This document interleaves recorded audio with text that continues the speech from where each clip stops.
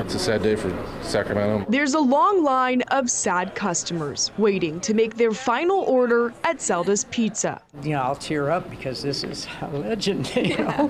The 47-year-old restaurant announced Saturday this would be the last time their doors will open. More than it just being family being lost, it's the pizza is just, there's nothing else like it. We have so many unique, one-of-a-kind things in Sacramento that are just vanishing really quickly, and this is another one of them. I don't understand why it's closing.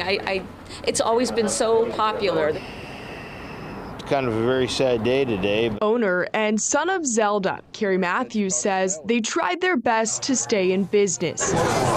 Just earlier this month, they made the call to close their dining room, cut down on staff, and only take to-go orders to pay off bills and hopefully return to full service. This is a slow season of year for us, and we just didn't have enough business. On top of rising costs and breaking equipment, Matthews says it was an accident with a customer's credit card and an old system that put them so far under. He paid for his pizza, and the terminal froze on his card. So it was like basically 8 days, all of our to-go pizzas, everything that was run through that terminal was like open tab on his credit card for 8 days. It was almost 15,000 bucks. He says after paying the bank, losing 8 days of sales, and all kinds of fees, that error cost close to $30,000. It's kind of hard to recover from that when you're barely doing enough to keep the doors open.